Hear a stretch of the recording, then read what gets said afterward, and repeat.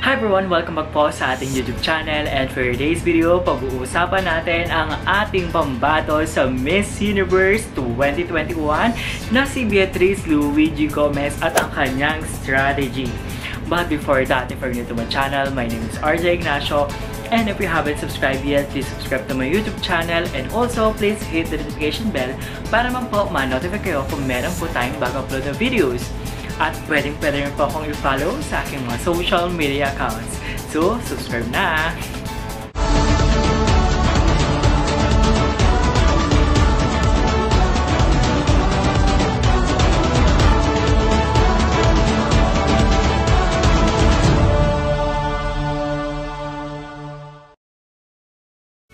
Hello everyone! Welcome back sa ating YouTube channel. So ayan, i-open na natin ulit ang bagong Miss Universe season. Parang nakaraan lang, no? Miss Universe, tapos ngayon Miss Universe na naman, ilang linggo na lang. Kasi ang Miss Universe ay sa December na. Ako lang ba or kayo din na kapag ang Miss Universe ay sa December, iba talaga yung excitement at saya natin. Kasi syempre, holiday season, andyan yung Christmas at saka New Year. So, di ba, syempre, pag every December, masaya tayo. So, lalong nagiging masaya dahil ang Miss Universe ay sa December. Kasi tayong mga beauty pageant enthusiasts, doble talaga yung saya natin at saka excitement, no? Okay, start na tayo. First, Beatrice Luigi Gomez worked as a development community worker, Philippine Mariner Service, sport enthusiast, animal lover, and proud member of LGBTQIA+. So, ang ganda ng backstory at credentials. Okay, sa nangyari Miss Universe Philippines 2021, si Beatrice Luigi Gomez ay surprise winner. Though, present naman talaga lahat ng technical aspects ng competition, however, hindi talaga siya ganon kaingay sa mga fans. Kasi nga, yung mga fans or yung mga supporters ng pageant ay nakatuon sa ibang mga candidates. Pero sa previous vlog, diba, nakikita nyo na talagang pansin na pansin ka talaga si Luigi. Sinasabi ko talaga na kulang lang talaga siya sa publicity. Pero after the preliminary competition, doon talaga siya nakakatakot. Kasi nga, nang bulaga talaga siya sa kanyang performance. Okay, usapang Miss Universe na tayo. Kung magbe-base tayo sa naging performance si Beatrice Luigi Gomez during Miss Universe Philippines 2021, ang masasabi ko, konting puwersa lang talaga. Kaya niya umabot sa top 5. Yes, top 5. So, kailangan talagang puwersahin ang laban niya dito sa Miss Universe. Kasi, kung mapapansin nyo sa nangyaring kompetisyon nito lang, parang yung pagkapanalo ni Beatrice Luigi Gomez parang effortless. Meaning to say, parang ginawa niya, okay, mag-perform ako like this, like that. So, whatever happens or outcome, ayun na yun. Pero, hindi ko siya nakitaan ng fire. Unlike sa mga previous winners natin, talagang nanggigigil talaga. Unlike ibang mga candidates natin, like si Catriona, si Pia, talagang pinawersa talaga nila yung pagkapanalo nila sa Binibining Pilipinas. At ayun ang nangyari. So, ang kailangan talaga natin kay Beatrice, yung fire na gustong-gusto talaga niyang manalo sa Miss Universe. Well, anyway, mamaya meron pa tayong discussion about that. Kasi Bea, wala, hindi talaga natin nakita yung fire sa kanya. Kaya nga, nung na-announce siya na winner, wala, blanco, wala nang reaction sa kanya kasi hindi talaga niya ine-expect na siya yung mananalo. Kasi nga, sabi nga niya sa mga interviews na, yung last two standing, akala niya si Katrina talaga yung mananalo. So, hindi talaga siya nag-expect. So, sana maging iba yung mindset talaga ni Beatrice na kailangan win na talaga siya, na habang naglalakad siya, ako na yung winner, ganon. Kumbaga, gutom na gutom, kailangan siyang gutumin. Aside from that, nabanggit din ni Beatrice na introvert siya. So, ayun talaga yung wino-workout niya na makipag-interact siya sa mga tao. Kasi nga, sabi ko rin sa previous vlog natin, na nagtanong-tanong ako sa mga ladies na kamusta naman si Beatrice Luigi Gomez during the Miss Universe Philippines journey. Ang sabi ng mga girls, tahimik daw talaga si Beatrice. Hindi siya ganoon nakikisalamuha sa mga girls. Pero sinabi din nila na mabait naman daw talaga si Beatrice, sadyang tahimik lang. However, ang sabi nga natin sa Miss Universe spokesperson yan. So, kailangan talaga makuda at abot ng tao. At saka baka yung attitude na yan madala niya sa Miss Universe, wherein syempre yung mga girls doon lumaki sa iba't ibang kultura at panahon. May panahon talaga, di ba? baka ano siya, baka ma-misinterpret siya, baka sabihin snob siya. That's why, ayun talaga yung wino-workout nila kung paano ba magiging very engaging si Beatrice Luigi Gomez, and which is good kasi alam nila yung areas to improve. Parang masyado yata ako energetic ka. And pumunta naman tayo sa kanyang styling. Ayan. For her styling naman, for me, the best pa rin nung kinornahan siya as Miss Universe Philippines 2021. Kasi doon, alam natin yung face ni Bea, rounded siya. So, bagay talaga yung straight hair. And when it comes naman sa eye makeup, maganda talaga yung super dark. Yun nga, yung ginamit niya ng Miss Universe Philippines. Kasi kung mapapansin natin sa mga photos, medyo ano siya, sleepy eye talaga siya. So, mas maganda talaga, mas tapangan yung eyes niya kagaya ng Miss Universe Philippines. Pero, may nakita kong isa pang styling na bumagay talaga sa kanya. Ayan siya. Ipa-flash ko siya dyan sa ating screen, diba? Napakaganda ng wing eyeliner niya dyan. Talagang perfect talaga sa kanya. Pero sana i-maintain na lang talaga yung straight hair.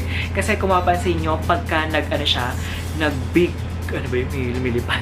Pag nag-big ano siya, curls, minsan sa una maganda, mamaya-maya nakikita natin lumulusaw na. So, the best talaga yung straight hair, and ang lakas mga cream silk. Tapos nga, nung nakita ko nga itong styling na yan, lumakas talaga yung loob ko na aabot tayo ng top 5 kung ganyan ba naman kaganda ang candidate natin. So, kudos kay Sir Nicko Dela Peña. Ang galing-galing niyo po. And right now, nakita ko sa story ni Sir Nicko na gumagawa na sila ng makeup tutorial kung paano ma-achieve yung ganong look. So, sana ayan na. Huwag na tayo experiment kasi perfect talaga. Diyan ko nakita talaga yung candidate natin na aabot talaga ng top 5 kung ganyan siya. Kaganda. Kasi kung makikita mo yung itsura ni Bea ngayon, no? Ito nga, reference na lang natin yung video niyan. Napaka-powerful Miss Universe at the same time, ang fresh like me. So, please, pakilak na yung itsura na yan ni Bea. Parang awa nyo na. And for the gown naman, Diyos ko, wag na po tayo mag-experiment kasi perfect na talaga yung blue at red na gown for Beatrice. Sobrang nag-glow siya at nag-bloom siya doon sa mga gowns na ginamit niya ng Miss Universe Philippines. And matuto na rin tayo sa nangyari kay Rabia sa last edition ng Miss Universe, wherein ang ganda-ganda niya nung MUPH, pero nung Miss Universe na nangyari sa kanyang styling, especially nung naka-yellow siya at saka yung hairstyle niya na parang naging ipit ng bata. So, totally downgrade talaga si Rabia during the preliminary competition ng Miss Universe. So, sana huwag naman tayo mag-experiment, matuto na tayo sa last edition kasi ayan na, ang ganda-ganda na talaga ni Bea nung ng red and blue gown. Huwag na sanang mag-iba pa ng kulay, no? Sabi ko nga, yung gown nga ni Beatrice ng Miss Universe Philippines, pwede niya nandalhin sa Miss Universe yun eh. Though luma sa ating paningin, pero brand yun naman yun sa paningin na ibang tao. I mean, ibang audience, diba? Kasi ibang stage na yung rarampahan ni Beatrice Luigi Gomez kasi sobrang perfect talaga ng mga gowns na yun. Or, gumawa sila ng kapatid ng mga gowns na yun. Or medyo pagka-similar kasi especially yung blue gown na talagang nag-bloom talaga si Beatrice. Tapos lahat ng physical attributes niya, lahat ng strong points doon, lumabas. Yung shoulder, yung haba ng leeg, yung liit na mukha niya, at saka kitang-kita yung haba ng legs. So, napaka-powerful nung blue na gown na yun for Beatrice. So, sana huwag na mag-experiment talaga. Parang awa nyo na. Again guys, again, opinion ko lang naman to ha. Depende sa inyo kung mag-a-agree kayo or hindi. Please comment down below anong masasuggest nyo for Bea, or mag-stick lang tayo sa ganung style na gown na blue, red, tapos medyo similar lang. Yan, mag-comment kayo sa baba, babasahin ko yung mga comments nyo. And for the national costume, Diyos ko, national costume na naman. Napakadaming magagandang national costume na ginamit sa Miss Universe Philippines. Mamili na lang sila doon. Actually, yung national costume nga niya, Beatrice, pwede ang ganda-ganda ng napaka-modern na ng national costume na yun. Pwede mong isabak talaga yun sa Miss Universe stage. Huwag na sanang Diyos ko. Huwag overthink na naman ng national costume. So, pagdating doon, nga na naman. Kasi, di ba, last year, yung national costume ng Rabia na, no comment. Diyos ko. ko, ang dami kong chika. Sorry na, na-miss ko lang kayo. Parang naipon talaga ito yung mga chika natin. Don't worry, every week makakaroon na tayo ng content. Pa-promise ko na yan sa inyo. Kasi nga, Miss Universe na. Ayan. So, punta naman tayo kay Beatrice. Ano ba papag-usapan na kay Beatrice? Ayun, sa mga kalaban niya, Diyos ko, 4 lang siguro yung kinatatakutan ko na candidate sa Miss Universe. So, talagang pasok na pasok tayo sa top 5 so far. So far ha, syempre marami pang pwede mangyari. So, ngayon, yes, pasok tayo sa top 5. Tapos, regarding naman sa strategy ni Beatrice, I think mas okay yung ginawa niya sa Miss Universe Philippines na low-key lang, gano'n. Kumbaga, chill lang tayo. Talagang dun na talaga bumanat sa preliminary or dun sa totoong laban. Tama yung ginawa niya. Kasi ngayon, napapansin ko, hindi lang sa Miss Universe ha, sa ibang beauty pageant, usually yung mga nananalo, unpredictable na talaga. Nasa rank nila, nasa number 8, nasa number 11, ganun yung mga nananalo. So, hindi na yata uso ngayon yung kung sino yung pinakamaingay, siya yung mananalo, di ba? Kagaya din sa last edition, di ba? Si mga auntie mo, si Miss Mexico, tsaka si Miss Brazil. Alam natin na malakas talaga si Mexico kasi nga sa previous pageant niya, umabot siya ng first round sa Miss World. So, alam niya talagang malakas siya. So, tahimik lang siya. Hindi siya gano'n naglalabas ng photos. Tapos, si Auntie Brazil nyo na nawala ng 3 months. Parang nag-vacation. Pagbalik, ay, pak! Nag-iba ng mukha. Naging mas fresh. Tapos, si India na ramdam talaga natin, nakakaban talaga tayo. Pero, chill lang talaga siya. Hindi siya mapaglabas sa mga photos. Tapos, sino ba? Dominican Republic, o diba? Diba si Dominican Republic, parang sa channel ko, yun siya unang narinig talaga, di ba? Nag-review ako niya na papasok sa 5. Tahimik lang pero pasok. Yun, pumasok nga na 5. And then, sa mga maingay, si Peru lang talaga yung talagang ninenervous talaga tayo. Pero ano yung nangyari? Pero still, pasok naman din siya sa top 5. So, dapat talaga low-key lang, no? Hindi na talaga uso yung dating pageant na napapamudmud ng mga videos, ng mga photos for publicity.